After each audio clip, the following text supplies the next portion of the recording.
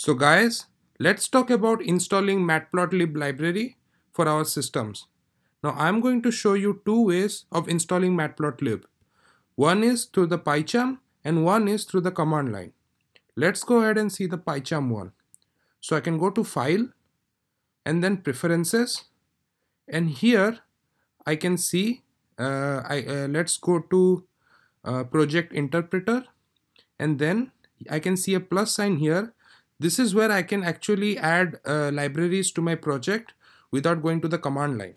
So here I can enter matplotlib and then I can directly install the package from here. This is very user friendly, it's very convenient.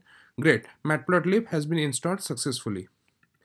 Now there is another way I can do it by using the command line. So I can go to my command line and I can say pip3 install matplotlib.